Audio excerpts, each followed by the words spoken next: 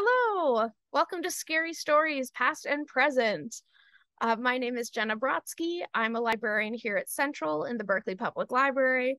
And today we have with us a special guest, Loren Rhoads, a local author who specializes in all things horror and death and spooky. We're so excited to have Loren with us today, and we're going to be doing a dual reading. First, we're going to chat with Loren, and she will read from one of her works. And then we will be listening to The Haunting of Hill House by Shirley Jackson, a classic that both Loren and I love. So, start it off. Loren, you want to introduce yourself? Hi, I'm Loren Rhoads. I live in San Francisco. I'm the author of 9 books. I had to write it down because I can't roll the number off. And the one I'm going to read from today is my first full-length short story collection. It's called Unsafe Words. And I'm also the editor of a brand new book, a little show and tell, called Death's Garden Revisited. That's essays about why people should visit cemeteries around the world. So. Also, I want to mention that we have another of Loren's works, 199 Cemeteries to See Before You Die, right here at Berkeley Public Library. Go ahead, look on the catalog for it. I really like the book. Thank you. I was totally enchanted by it. It was really fun to put together.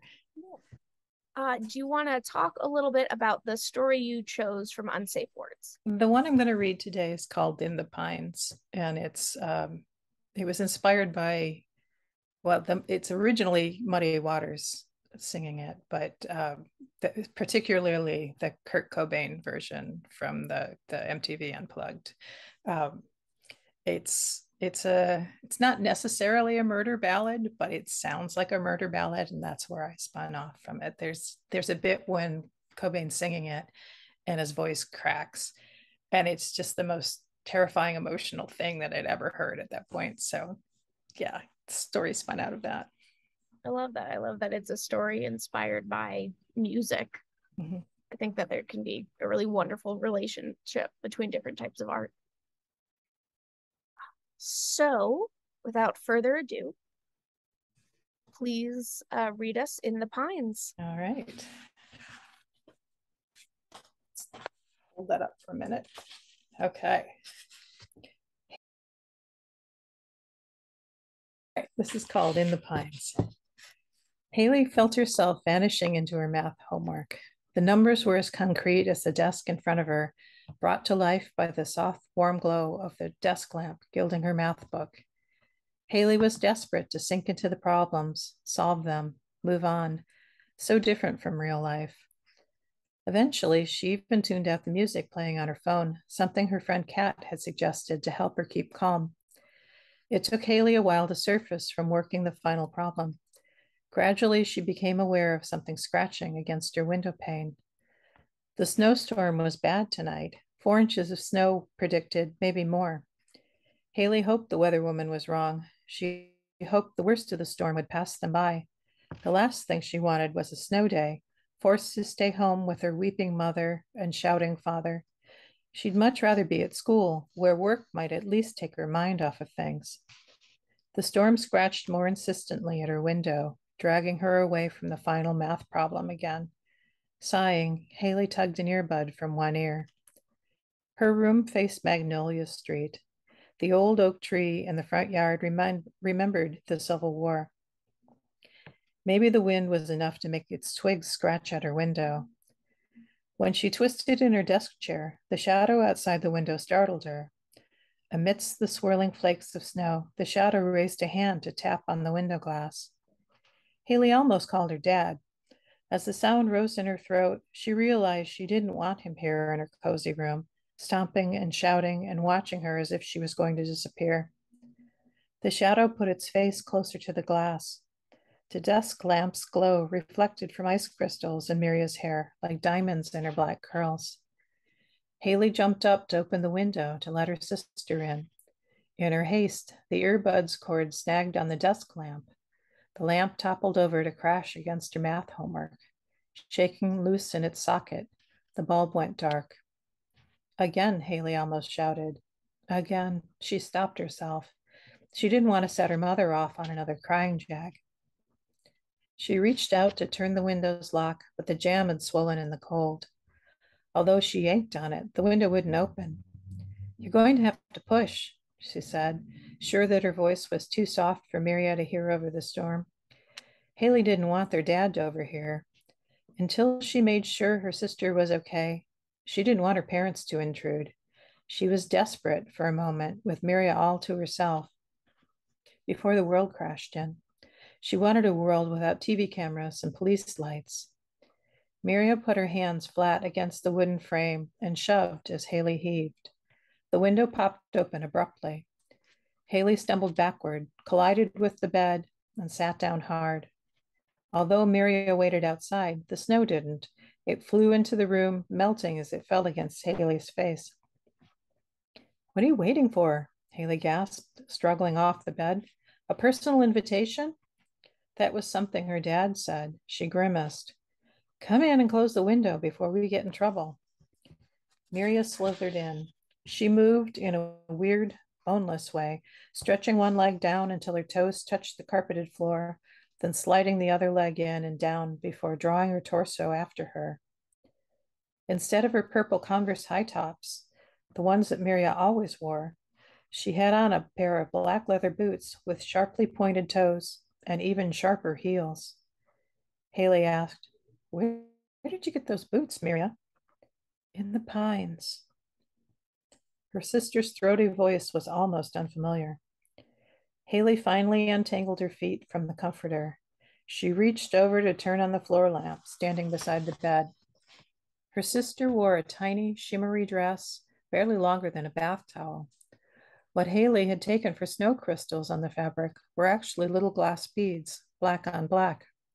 The dress made her sister look older than 14. Haley would have sworn Maria was wearing makeup, too, bruised purple shadow and a lipstick that gave her mouth a blue. Where'd you get that dress? In the pines.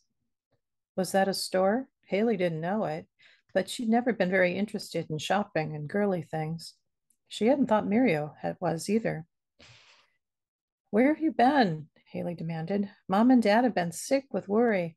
The cops have been here I don't know how many times. We drove all over town, putting up posters and handing out flyers. They've even been on the news. Maria stared at her, but didn't answer. The icy wind whistled through the room. Maria made no attempt to shut the window behind her. Haley wanted to reach past her sister to close the window, but something held her back, kept her standing in the circle of light thrown by the floor lamp. Where did you sleep last night? Haley whispered. In the pines, Maria said. In the pines, where the sun never shines. Dressed like that? Haley asked. I shivered when the cold wind blew. Haley stared at her sister. In the back of her mind, she could almost hear a song that echoed the things that Maria said. Maybe the bruises around Maria's eyes weren't makeup. Maybe Maria's lips had gone blue. Her parents were just downstairs, watching TV and waiting for news about Maria. Haley knew she could call them. Dad would clomp up the stairs and shout at Maria, and Mom would hang in the doorway and start crying again. Whatever happened next, Haley knew it would be awful. The doorbell rang downstairs. Before anyone could move to answer it, someone pounded on the door. It was the police. That's what the police did whenever they thought they had a lead about her sister. My baby, their mother wailed downstairs. Their father yelled for Haley to come down. You coming? Haley asked. Maria shook her head and held out her hand. There was dirt under her broken fingernails. The cold wind howled through Haley's room, and both of them shivered. That's the end. Thank you so much for sharing it. I really like that story. Thank you. It has this very haunting atmosphere. It raises a bunch of questions and then refuses to answer them. Well, I was going for the experience of reading, was it Scary Stories to Read in the Dark? Oh, I yes, that love those game. when I was a kid. Yes. It's got that sort of same essence of being, I wouldn't exactly say like short but sweet. Um, Yeah, something bad has happened. yes, absolutely. I how to say I love all of the physical elements that make up that story because a lot of the fear comes from sort of the psychological part of it. But you do these great concrete details. I'm curious if that's something that you were consciously trying to do when you wrote it. I feel like I've noticed that in a few of your stories. I the thing I like best about stories is the description, the setting, and so I think it, this one of the reasons I like Hill House is that she makes things seem normal, but they're just slightly off kilter, and that's I like to do that too, where you're sitting in the woods and it's a beautiful sunny day, and then the deer run by and the deer are freaked out, and there's something scary in the woods and that just wrecks your beautiful day. And so I was trying to do that with just this very normal teenage girl's bedroom, Yeah, and that things get a little weird. I think that absolutely comes through. It has the sort of the effect of almost like a fun house mirror of Yeah. the normal situation of the young teenage girl running off somewhere. The parents are worried. The older sister isn't sure how to feel. Too much is happening at home. Um, Well, I think when I was a kid, a lot of the fear of a situation came because the adults didn't know how to handle it, and they're supposed to and be yeah, able to, but when something goes wrong, they and for kids that's really scary. yeah, and I think that you do like there's a particular vulnerability when you're, roughly Haley's age, sort of somewhere in high school, where you've taken on a number of more adult responsibilities, especially since she's the older sister. She's not going to tell the parents where the sister is unless she gets, consent for Yeah. it. She feels, protective, she feels older, but then at the same time, that this is her home, she's dependent on her parents, and you're right, when the adults don't know what to do, that's terrifying for a kid, Yeah. because then where else can they look?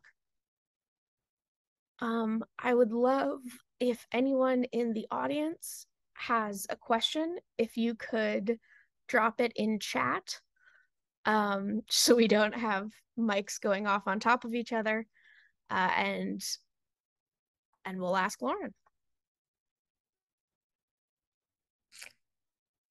I wrote that story there's a online group called Ladies of Horror that they put up photo challenges every month. And so there's a gang of women who just write these really short, sharp shock stories every month. And I can't always do it. I can't always participate. But when I do, the range of stories that people will get out of the same photo is really amazing. So that one was just a desk lamp on a desk. I love that. Our announcement is going off. I'm going to mute. Sorry about that. That is our The library. yeah, our twice daily reminder here in the library that uh when you're not, you know, alone running a program, when you're out on the floor, you need to be wearing a mask. So um so yeah, I like that, yeah, that you sort of pulled from these two different places of inspiration. And can you say the name of the group one more time? It's Ladies of Horror Fiction. Ladies of Horror I Fiction. Okay. believe the blog is spreading. Okay. Thank you. That's that sounds amazing. I encourage everyone to go check that out. We've got a question in the chat. What is your favorite ghost story? Oh my goodness. Oh, I don't know. I I don't know. Shirley Jackson's a master talking about I'd be paired with. I chose Shirley Jackson and especially Hill House because that's the first book I read where I had to read the whole thing, on in bed with a flashlight under the covers. I could not stop because I got to the bit where somebody's holding the main character's hand in the middle of the night. I had to know what happened. I put it down after that. Yeah. So just that sense of things are out of control. You don't, and there's really nothing you can do about it. Just you're on the ride till the end of the ride. So Yeah, and I think that's sort of the best compliment you can give a writer, right? Is I couldn't stop reading. And I feel like that frequently with Shirley Jackson. I was so glad you chose her. I remember reading The Lottery for the first time, and it was actually the first horror story I'd ever read that really scared me. mm-hmm. Uh we for people watching, we actually have a lot of Jackson's short stories as well here in the library. Totally encourage you to go check them out. Uh, the Lottery is probably her most famous and definitely worth a read or a listen. I think we also have it on audiobook. um, yeah, so I'm so glad that we were able to pair you with that, especially because I think there are similarities between the way that the two of you tell stories. Oh, you flatter me. Thank you.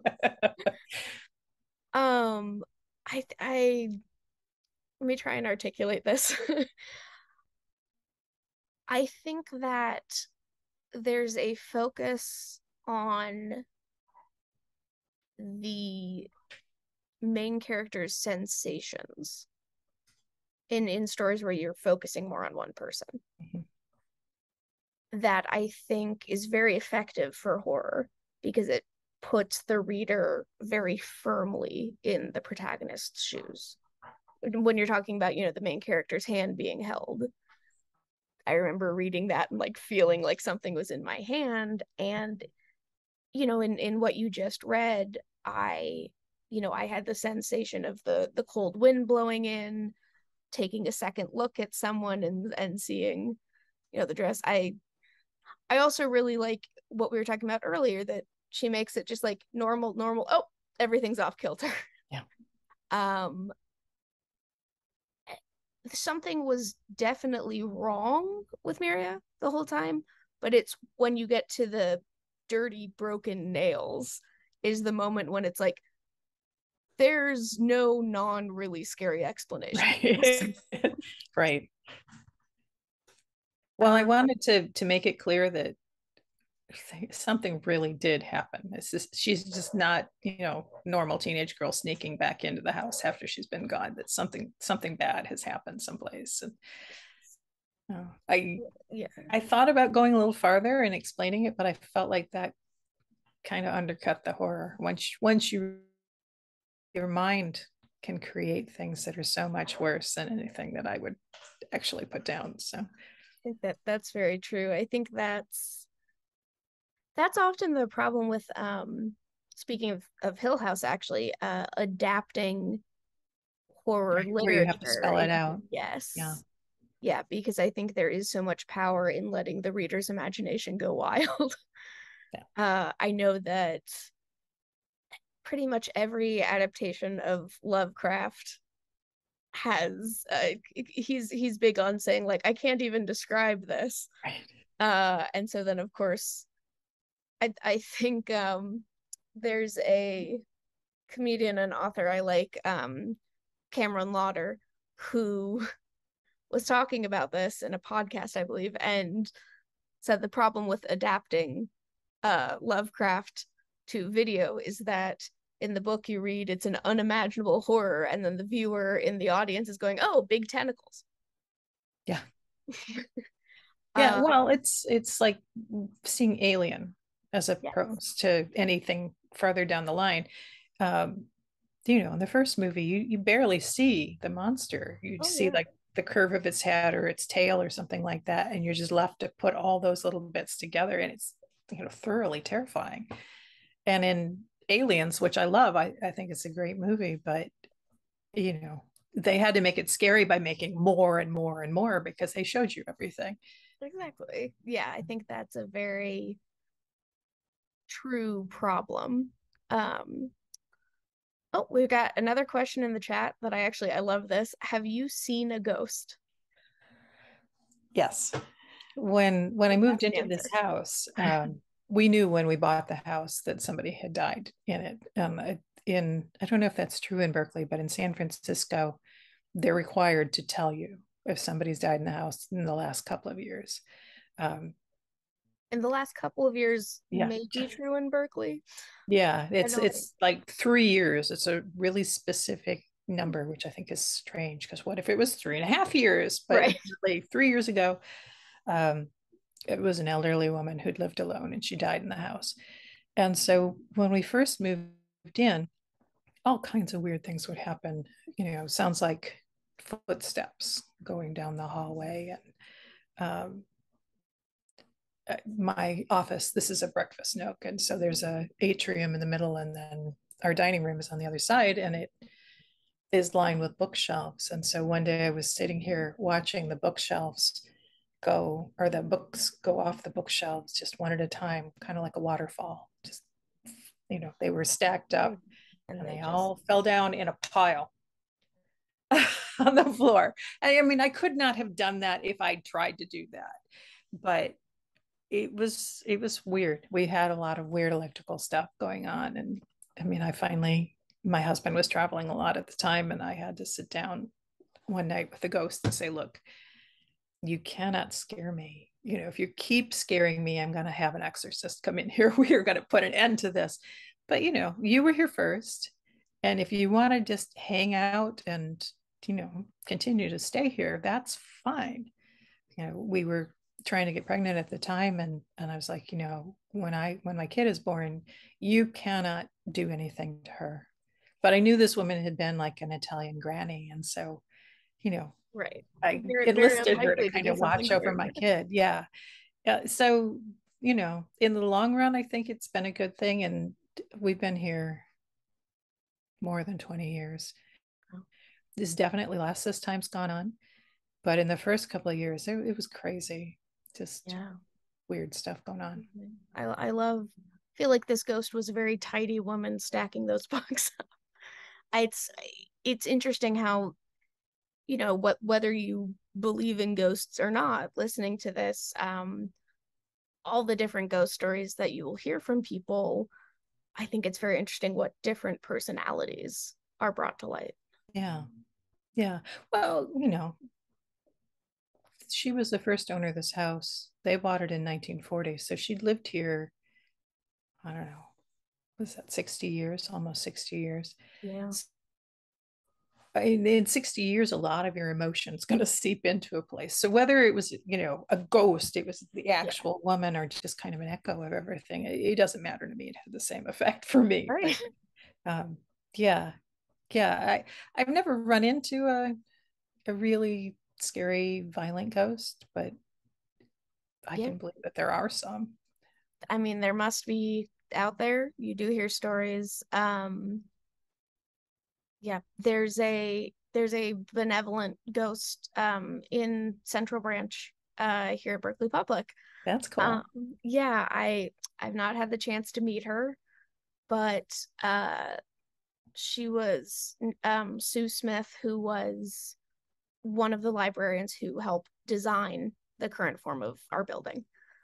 And I've heard from coworkers that particularly when changes are being made to how we arrange stuff, um, she'll just come check in.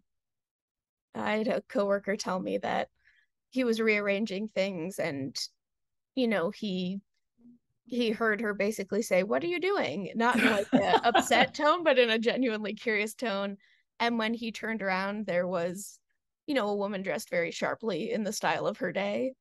Uh, just kind of watching him, and then she faded off. Oh, that's great. Yeah. Well, hopefully she like helps to shelve the books and stuff like that That too. would be that would be great. I bet our circulation staff would really appreciate that. Put the Uh, ghosts to work. yes. Um, I see that we've got a couple new people. If you have any questions for Loren Rhoads, first of all, don't be worried that you missed the first part of the reading. It's going up on YouTube.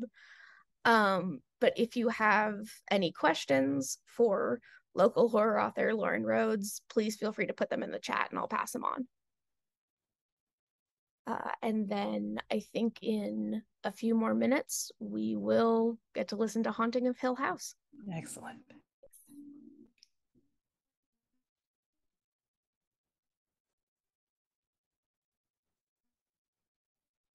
I'm actually curious about the ghost in your house. You mentioned basically sitting down with her and talking about the I guess co-living situation. Um, I find that a really interesting theme that you find in some horror stuff. Is sort of whether the characters see ghosts or other supernatural elements as something invading or sharing. Um, I'm curious if you sort of have a preference for which type of story. Well, I was in my own life, I was a little concerned because we lived down the block from what used to be this huge mortuary, and the old streetcar to Colma used to go down our street. So, if somebody died in the city, they couldn't be buried in San Francisco. They had to be transported down to Colma. And I didn't want it to be any transient ghost. If it was going to be, if we were going to be haunted, I wanted it to be somebody connected to the house. I didn't want somebody just passing Just through hanging out. and stirring up trouble and then leaving. Right. Um, Oh, I don't know. I think most of the stories you read, it's a spirit that's tied to a place. It's mm-hmm. either someplace they worked or someplace they lived. So, yeah, maybe that's something that should be explored more. Yeah, I find that really interesting. We've got a great question in the chat. I know Loren has published books on touring cemeteries. What is her fascination with them? Is it the variety of monuments? Oh my goodness, it's such a big question. Yes. So I'm going to hand you a huge one right at the end. Yeah.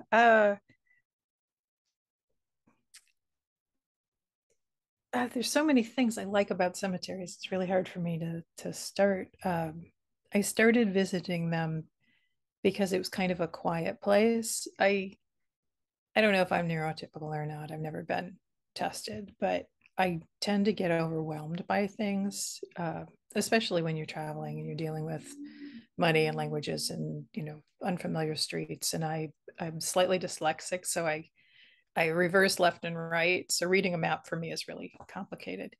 So we'd go to the cemeteries just so I'd have like this quiet space where I could soak in the sunshine and look at green grass and all of that. And I slowly started to get interested in particularly angel sculptures.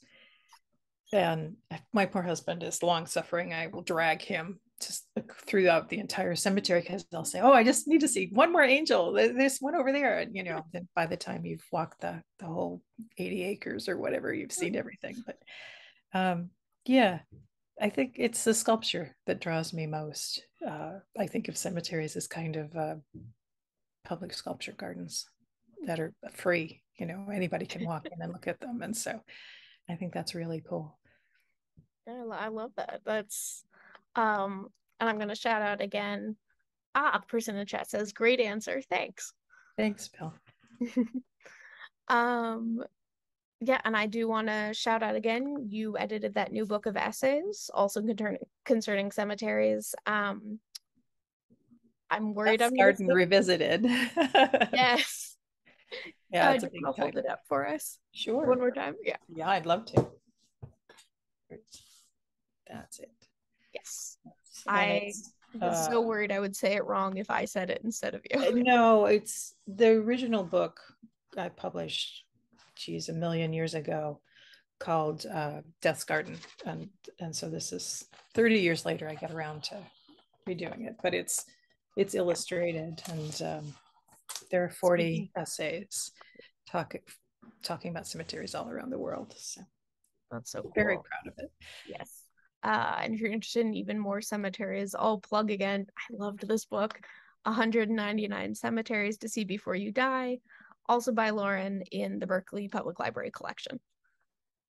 So, thank you so much for the reading, for answering our questions. I think that we're going to get into Shirley Jackson. For those who missed me announcing it earlier, we actually do have some of Jackson on vinyl. We have The Summer People and The Little House, which you can listen to on the 5th floor. Or if you have a record player at home, you can even check it out, take it home, listen there. The 5th floor at Central Branch is completely reopening on November 7th. And that includes our little vinyl record listening station. Let's show off our turntable there. Behind me is like 3 out of probably 50 shelves crammed full of records. There's so much to come appreciate. Records don't hold that much, so we do not have a recording of Hill House. But we do own it as an ebook narrated by David Warner, and that's what we'll be listening to today. So if you will give me one moment to get that set up.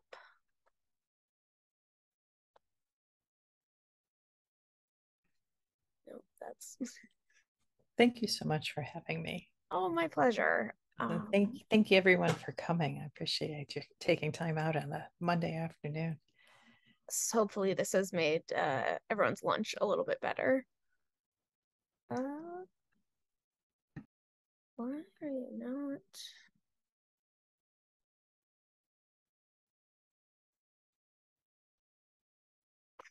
We're gonna have a slight tech difficulty as it refuses to open properly. All right, there we go. Just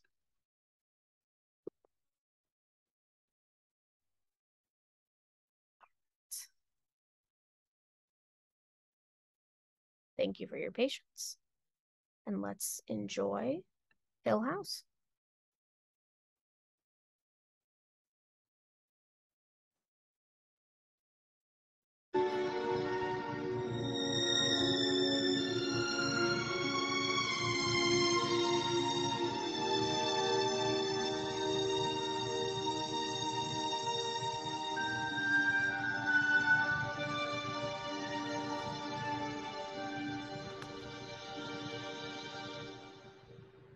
The Haunting of Hill House by Shirley Jackson.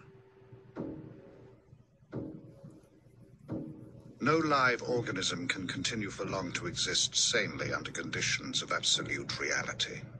Even larks and katydids are supposed by some to dream. Hill House, not sane, stood by itself against its hills, holding darkness within. It had stood so for 80 years and might stand for 80 more. Within, walls continued upright, bricks bent neatly, floors were firm, and doors were sensibly shut. Silence lay steadily against the wood and stone of Hill House, and whatever walked there, walked alone. Dr. John Montague was a doctor of philosophy. He had taken his degree in anthropology, feeling obscurely that in this field he might come closest to his true vocation, the analysis of supernatural manifestations. He was scrupulous about the use of his title because, his investigations being so utterly unscientific, he hoped to borrow an air of respectability, even scholarly authority, from his education. It had cost him a good deal in money and pride, since he was not a begging man, to rent Hill House for 3 months, but he expected absolutely to be compensated for his pains by the sensation following upon the publication of his definitive work on the causes and effects of psychic disturbances in a house commonly known as haunted. He had been looking for an honestly haunted house all his life. When he heard of Hill House, he had been at first doubtful, then hopeful, then indefatigable. He was not the man to let go of Hill House once he had found it. Dr. Montague's intentions with regard to Hill House derived from the methods of the intrepid 19th century ghost hunters. He was going to go and live in Hill House and see what happened there. It was his intention at first to follow the example of the anonymous lady who went to stay at Balachin House and ran a summer-long house party for skeptics and believers, with croquet and ghost-watching as the outstanding attractions. But skeptics, believers, and good croquet players are harder to come by today. Dr. Montague was forced to engage assistants. Perhaps the leisurely ways of Victorian life lent themselves more agreeably to the devices of psychic investigation, or perhaps the painstaking documentation of phenomena has largely gone out as a means of determining actuality. At any rate, Dr. Montague had not only to engage assistants, but to search for them. Because he thought of himself as careful and conscientious, he spent considerable time looking for his assistants. He combed the records of the psychic societies, the back files of sensational newspapers, the reports of parapsychologists, and assembled a list of names of people who had, in one way or another, at one time or another, no matter how briefly or dubiously, been involved in abnormal events. From his list, he first eliminated the names of people who were dead. When he had then crossed off the names of those who seemed to him publicity seekers, of subnormal intelligence, or unsuitable because of a clear tendency to take the center of the stage, he had a list of perhaps a dozen names. Each of these people then received a letter from Dr. Montague extending an invitation to spend all or part of a summer at a comfortable country house, old but perfectly equipped with plumbing, electricity, central heating, and clean mattresses. The purpose of their stay, the letter stated clearly, was to observe and explore the various unsavory stories which had been circulated about the house for most of its 80 years of existence.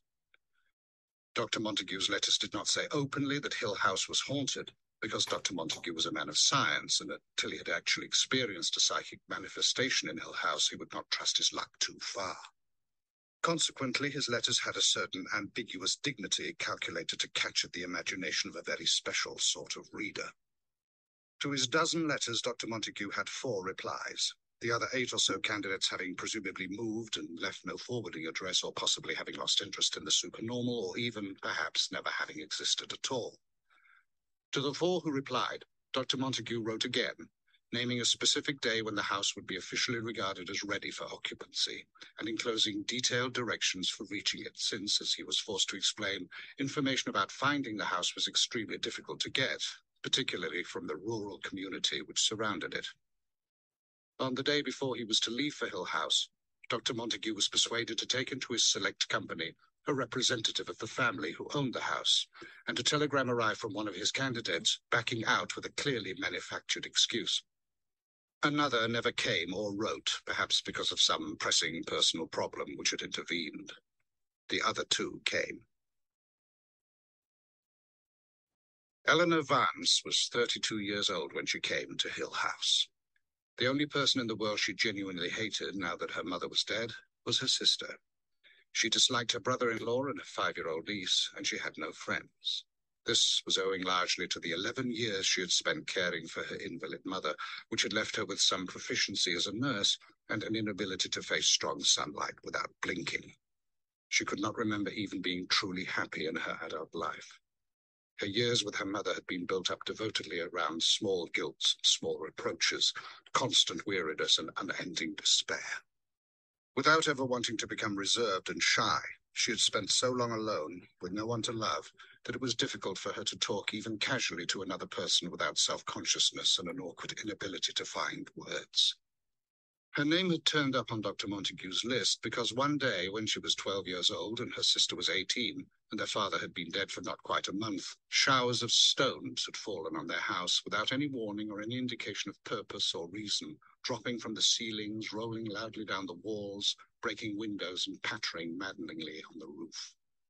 The stones continued intermittently for 3 days, during which time Eleanor and her sister were less unnerved by the stones than by the neighbors and sightseers who gathered daily outside the front door, and by their mother's blind, hysterical insistence that all of this was due to malicious, backbiting people on the block who had had it in for her ever since she came. After 3 days, Eleanor and her sister were removed to the house of a friend, and the stones stopped falling.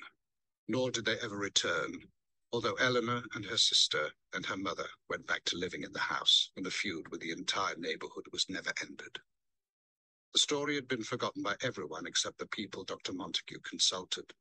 It had certainly been forgotten by Eleanor and her sister, each of whom had supposed at the time that the other was responsible. During the whole underside of her life, ever since her first memory, Eleanor had been waiting for something like Hill House.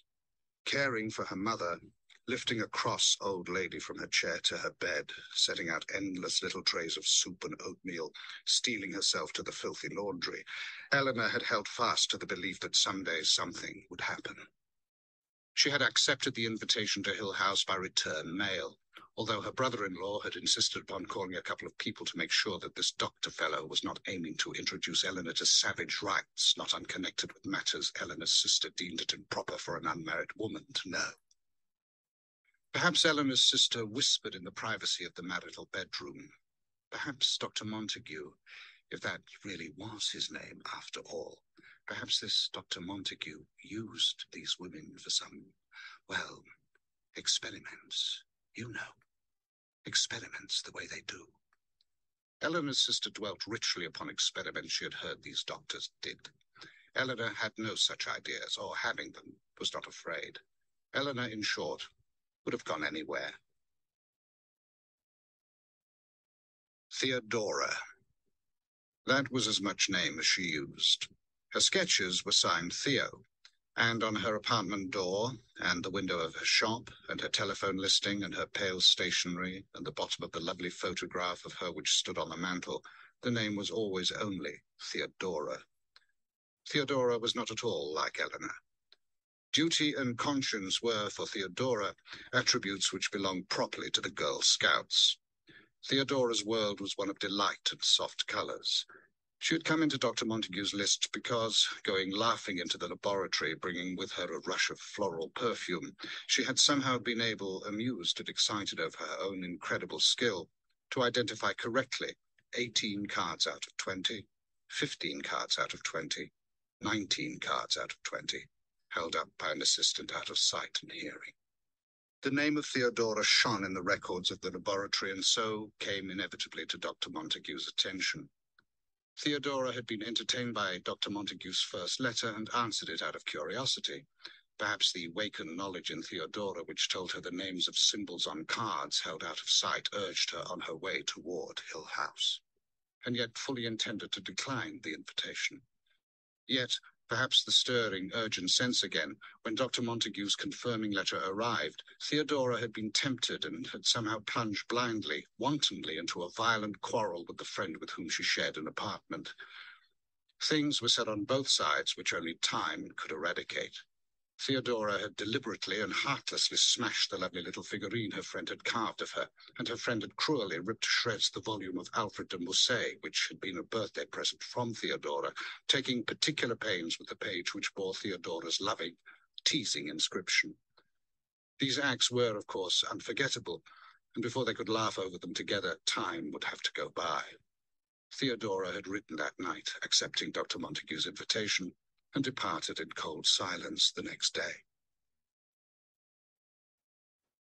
Luke Sanderson was a liar. He was also a thief. His aunt, who was the owner of Hill House, was fond of pointing out that her nephew had the best education, the best clothes, the best taste, and the worst companions of anyone she had ever known. She would have leaped at any chance to put him safely away for a few weeks. The family lawyer was prevailed upon to persuade Dr. Montague that the house could on no account be rented to him for his purposes without the confining presence of a member of the family during his stay. And perhaps at their first meeting, the doctor perceived in Luke a kind of strength or cat-like instinct for self-preservation, which made him almost as anxious as Mrs. Sanderson to have Luke with him in the house. At any rate, Luke was amused, his aunt grateful, and Dr. Montague more than satisfied. Mrs. Sanderson told the family lawyer that at any rate there was really nothing in the house Luke could steal. The old silver there was of some value, she told the lawyer, but it represented an almost insuperable difficulty for Luke. It required energy to steal it and transform it into money. Mrs. Sanderson did Luke an injustice. Luke was not at all likely to make off with the family silver. or Dr. Montague's watch, or Theodora's bracelet. His dishonesty was largely confined to taking petty cash from his aunt's pocketbook and cheating at cards. He was also apt to sell the watches and cigarette cases given him fondly and with pretty blushes by his aunt's friends. Someday Luke would inherit Hill House, but he had never thought to find himself living in it. "I just don't think she should take the car is all," Eleanor's brother-in-law said stubbornly. "It's half my car," Eleanor said. "I help pay for it." "I just don't think she should take it is all," her brother-in-law said. He appealed to his wife. "It isn't fair she should have the use of it for the whole summer and us have to do without." "Carrie drives it all the time and I never even take it out of the garage," Eleanor said. "Besides, you'll be in the mountains all summer and you can't use it there. Carrie, you know you won't use the car in the mountains. But suppose poor little Linny got sick or something and we needed a car to get her to a doctor." "It's half my car," Eleanor said. "I mean to take it." "Suppose even Carrie got sick. Suppose we couldn't get a doctor and needed to go to a hospital." "I want it. I mean to take it." "I don't think so." Carrie spoke slowly, deliberately. "We don't know where you're going, do we? You haven't seen fit to tell us very much about all this, have you? I don't think I can see my way clear to letting you borrow my car." "It's half my car." "No," Carrie said, "you may not." "Right," Eleanor's brother-in-law nodded. "We need it like Carrie says." Carrie smiled slightly. "I'd never forgive myself, Eleanor, if I lent you the car and something happened. How do we know we can trust this doctor fellow? You're still a young woman, after all, and the car is worth a good deal of money." "Well, now, Carrie, I did call Homer in the credit office, and he said this fellow was in good standing at some college or other." Carrie said, still smiling, "Of course, there is every reason to suppose that he is a decent man, but Eleanor does not choose to tell us where she is going or how to reach her if we want the car back. Something could happen, and we might never know. Even if Eleanor," she went on, delicately addressing her teacup, "even if Eleanor is prepared to run off to the ends of the earth at the invitation of any man, there is still no reason why she should be permitted to take my car with her. It's half my car. Suppose poor little Linny got sick up there in the mountains with nobody around, no doctor. In any case, Eleanor, I'm sure that I'm doing what Mother would have thought best. Mother had confidence in me and would certainly never have approved my letting you run wild going off heaven knows where in my car. Or suppose even I got sick up there and I'm sure Mother would have agreed with me, Eleanor. Besides," Eleanor's brother-in-law said, struck by a sudden idea, "how do we know she'd bring it back in good condition?" "There has to be a first time for everything," Eleanor told herself. She got out of the taxi, very early in the morning, trembling because by now, perhaps, her sister and her brother-in-law might be stirring with the first faint proddings of suspicion. She took her suitcase quickly out of the taxi while the driver lifted out the cardboard carton which had been on the front seat. Eleanor overtipped him, wondering if her sister and brother-in-law were following, were perhaps even now turning into the street and telling each other, "There she is, just as we thought, the thief, there she is." She turned in haste to go into the huge city garage where their car was kept, glancing nervously toward the ends of the street. She crashed into a very little lady, sending packages in all directions, and saw with dismay a bag upset and break on the sidewalk, spilling out a broken piece of cheesecake, tomato slices, and a hard roll. "Damn you! Damn you!" the little lady screamed, her face pushed up close to Eleanor's. "I was taking it home! Damn you! Damn you!" "I'm so sorry," Eleanor said. She bent down, but it did not seem possible to scoop up the fragments of tomato and cheesecake and shove them somehow back into the broken bag. The old lady was scowling down and snatching up her other packages before Eleanor could reach them, and at last Eleanor rose, smiling in convulsive apology. "I'm really so sorry," she said. "Damn you," the little old lady said, but more quietly. "I was taking it home for my little lunch, and now, thanks to you, perhaps I could pay." Eleanor took hold of her pocketbook, and the little lady stood very still and thought. "I couldn't take money just like that," she said at last. "I didn't buy the things, you see. They were left over." She snapped her lips angrily. "You should have seen the ham they had," she said. "But someone else got that, and the chocolate cake, and the potato salad, and the little candies in the little paper dishes. I was too late on everything, and now—" She and Eleanor both glanced down at the mess on the sidewalk. The little lady said, So you see, I couldn't just take money, not money just from your hand, not for something that was left over. May I buy you something to replace this, then? I'm in a terrible hurry, but if we could find some place that's open. The little old lady smiled wickedly. I've still got this, anyway, she said, and she hugged one package tight. You may pay my taxi fare home, she said. Then no one else will be likely to knock me down. Gladly, Eleanor said, and turned to the taxi driver who had been waiting, interested. Can you take this lady home? She asked. A couple of dollars will do it, the little lady said. Not including the tip for this gentleman, of course. Being as small as I am, she explained daintily, it's quite a hazard indeed, people knocking you down. Still, it's a genuine pleasure to find one as willing as you to make up for it. Sometimes the people who knock you down never turn once to look. With Eleanor's help, she climbed into the taxi with her packages, and Eleanor took $2 and a 50-cent piece from her pocketbook and handed them to the little lady, who clutched them tight in her tiny hand. All right, sweetheart, the taxi driver said. Where do we go? The little lady chuckled. I'll tell you after we start, she said, and then to Eleanor. Good luck to you, dearie. Watch out from now on how you go knocking people down. Goodbye, Eleanor said, and I'm really very sorry. That's fine then, the little lady said, waving at her as the taxi pulled away from the curb. I'll be praying for you, dearie. Well, Eleanor thought, staring after the taxi, there's one person anyway who will be praying for me. One person anyway. It was the first genuinely shining day of summer, a time of year which brought Eleanor always to aching memories of her early childhood, when it had seemed to be summer all the time. She could not remember a winter before her father's death on a cold, wet day. She had taken to wondering lately during these swift-counted years what had been done with all those wasted summer days. How could she have spent them so wantonly? I am foolish, she told herself early every summer. I am very foolish. I am grown up now and know the value of things. Nothing is ever really wasted, she believed sensibly, even one's childhood. And then each year, one summer morning, the warm wind would come down the city street where she walked, and she would be touched with a little cold thought. I have let more time go by. Yet this morning, driving the little car which she and her sister owned together, apprehensive lest they might still realize that she had come, after all, and just taken it away, going docilely along the street, following the lines of traffic, stopping when she was bidden and turning when she could, she smiled out at the sunlight slanting along the street and thought, I am going, I am going. I have finally taken a step. Always before, when she had her sister's permission to drive the little car, she had gone cautiously, moving with extreme care to avoid even the slightest scratch or mar which might irritate her sister. But today, with her carton on the back seat and her suitcase on the floor, her gloves and pocketbook and light coat on the seat beside her, the car belonged entirely to her. A little contained world all her own.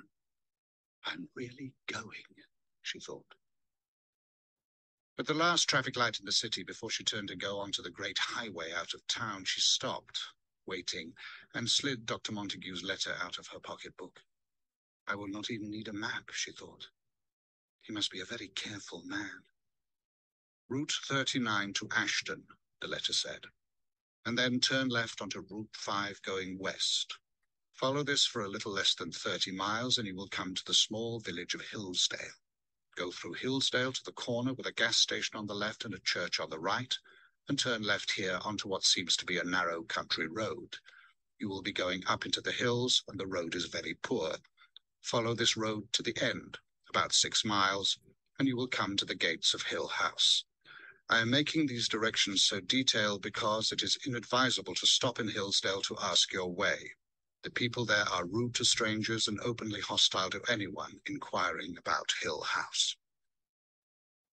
I am very happy that you will be joining us in Hill House and will take great pleasure in making your acquaintance on Thursday, the 21st of June. The light changed.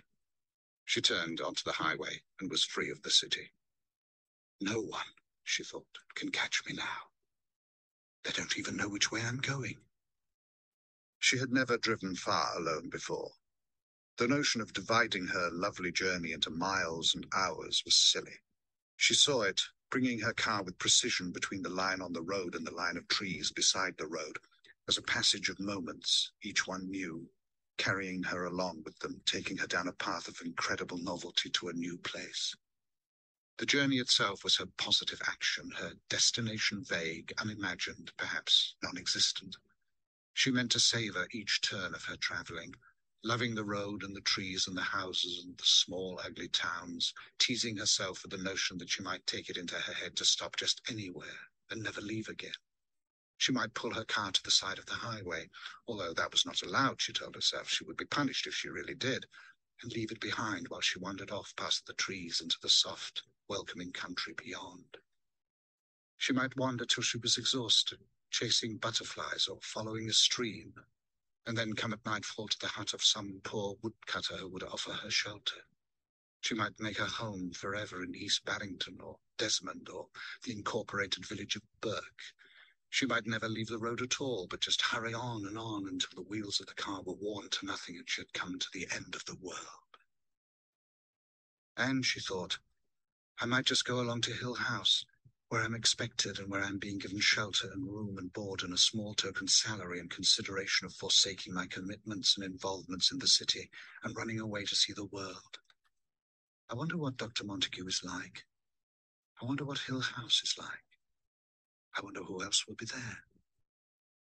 She was well away from the city now, watching for the turning onto Route 39, that magic thread of road Dr. Montague had chosen for her, out of all the roads in the world, to bring her safely to him and to Hill House. No other road could lead her from where she was to where she wanted to be. Dr. Montague was confirmed, made infallible.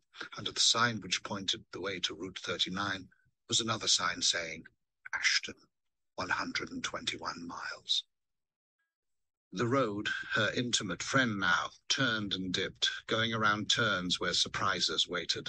Once a cow regarding her over a fence, once an incurious dog, down into hollows where small towns lay, past fields and orchards. On the main street of one village she passed a vast house, pillared and walled, with shutters over the windows and a pair of stone lions guarding the steps, and she thought that perhaps she might live there, dusting the lions each morning and patting their heads good night. Time is beginning this morning in June, she assured herself, but it is a time that is strangely new and of itself. In these few seconds I have lived a lifetime in a house with 2 lions in front. Every morning I swept the porch and dusted the lions, and every evening I patted their heads good night, and once a week I washed their faces and manes and paws with warm water and soda, and cleaned between their teeth with a swab. Inside the house the rooms were tall and clear, with shining floors and polished windows. A little dainty old lady took care of me, moving starchily with a silver tea service on a tray, and bringing me a glass of elderberry wine each evening for my health's sake. I took my dinner alone in the long, quiet dining room at the gleaming table, and between the tall windows the white paneling of the walls shone in the candlelight. I dined upon a bird, and radishes from the garden, and homemade plum jam. When I slept, it was under a canopy of white organdy, and a nightlight guarded me from the hall. People bowed to me on the streets of the town because everyone was very proud of my lions. When I died, she had left the town far behind by now, and was going past dirty, closed lunch stands and torn signs. There had been a fair somewhere near here once, long ago, with motorcycle races. The sign still carried fragments of words. Dare, one of them read, and another, evil. And she laughed at herself, perceiving how she sought out omens everywhere. The word is daredevil, Eleanor. Daredevil drivers, and she slowed her car because she was driving too fast and might reach Hill House too soon. At one spot she stopped altogether beside the road to stare in disbelief and wonder.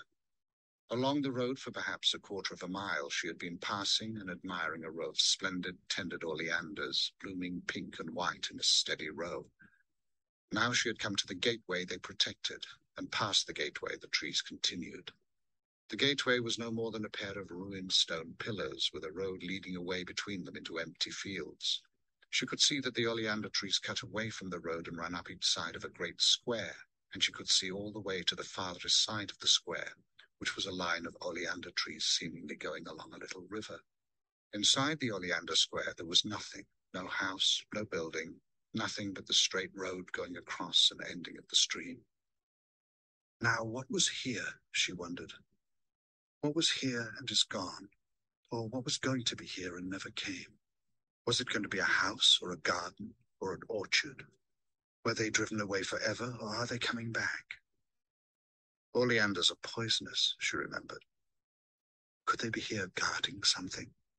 Will I, she thought, will I get out of my car and go between the ruined gates and then, once I'm in the magic Oleander Square, find that I have wandered into a fairyland, protected poisonously from the eyes of people passing? Once I have stepped between the magic gate posts, will I find myself through the protective barrier, the spell, broken? I will go into a sweet garden with fountains and low benches and roses trained over arbors, and find one path, jeweled perhaps with rubies and emeralds, soft enough for a king's daughter to walk upon with her little sandaled feet, and it will lead me directly to the palace which lies under a spell. I will walk up low stone steps past stone lions guarding, and into a courtyard where a fountain plays, and the queen waits, weeping, for the princess to return. She will drop her embroidery when she sees me, and cry out to the palace servants, stirring at last after their long sleep, to prepare a great feast, because the enchantment is ended, and the palace is itself again, and we shall live happily ever after. No, of course, she thought, turning to start her car again.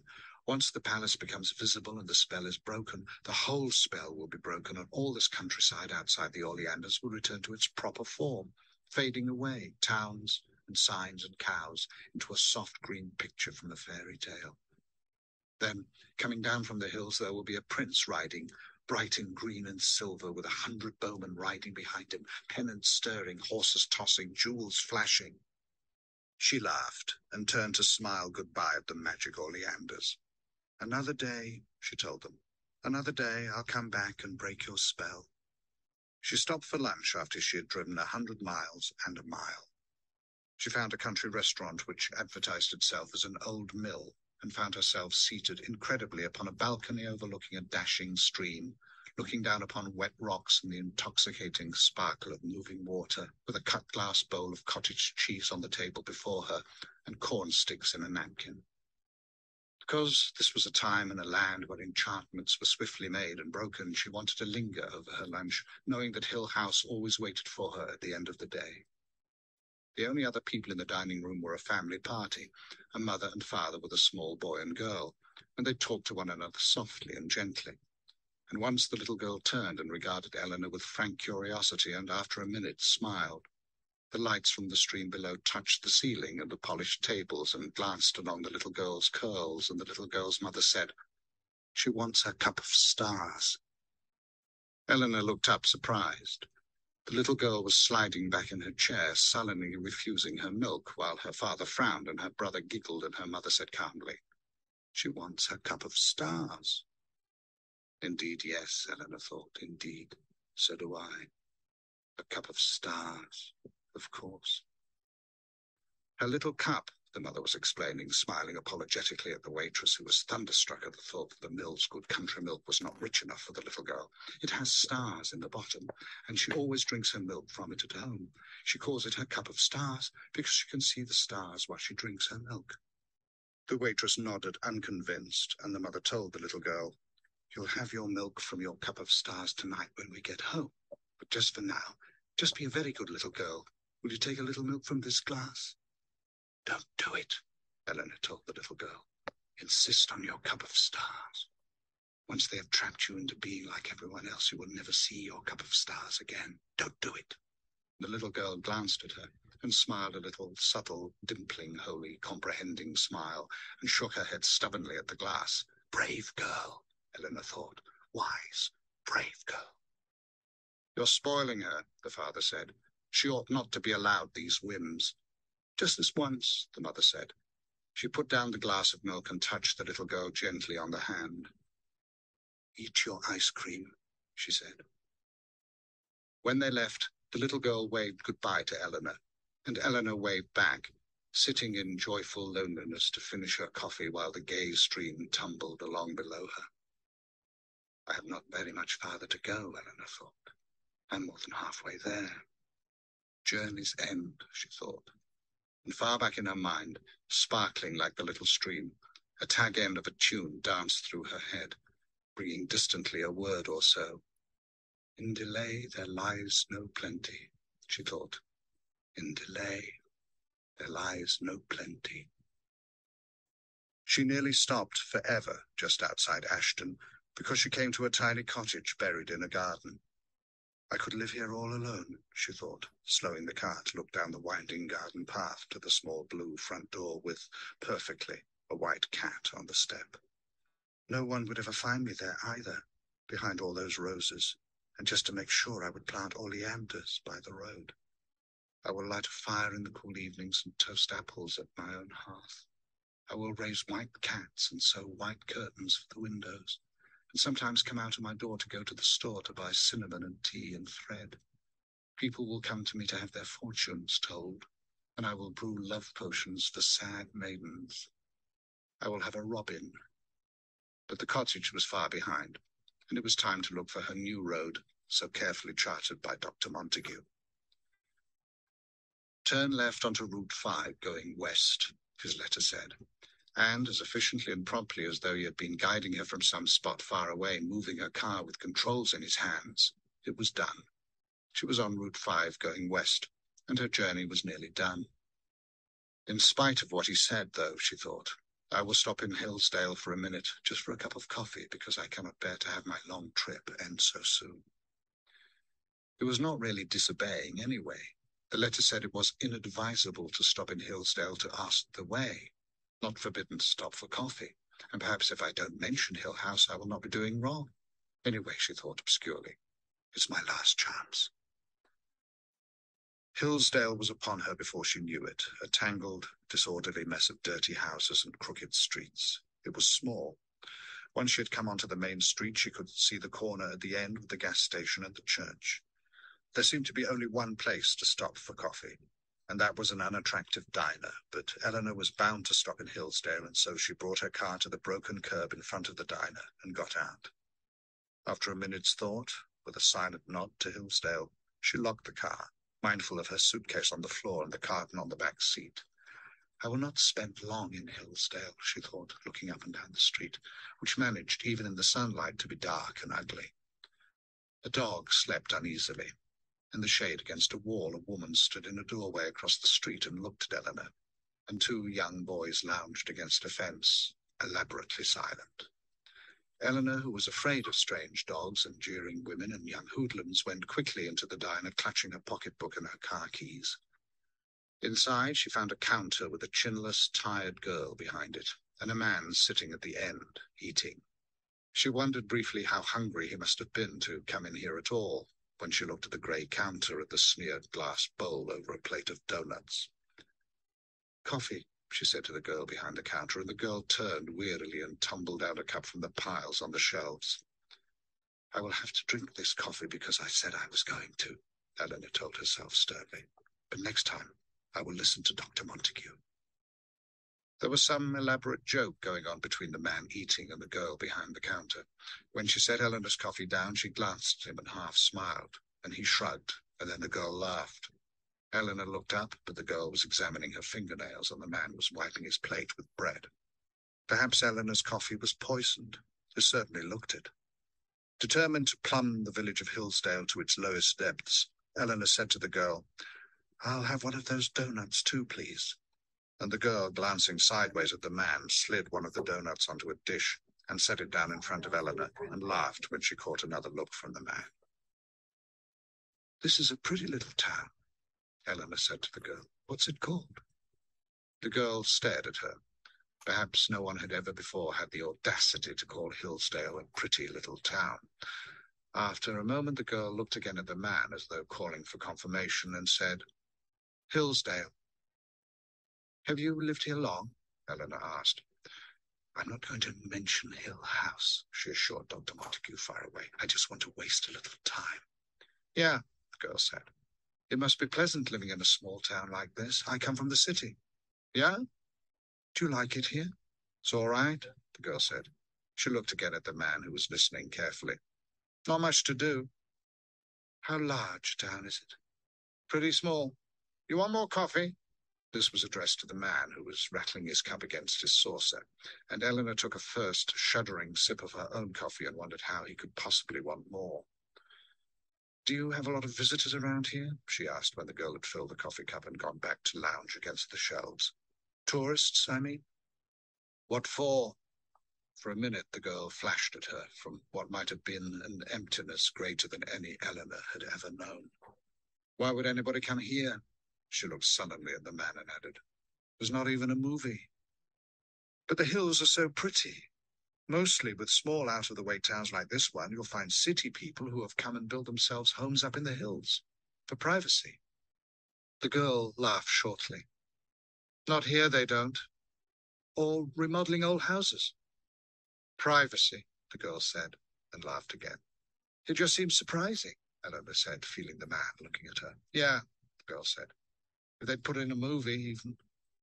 I thought, Eleanor said carefully, that I might even look around. Old houses are usually cheap, you know, and it's fun to make them over.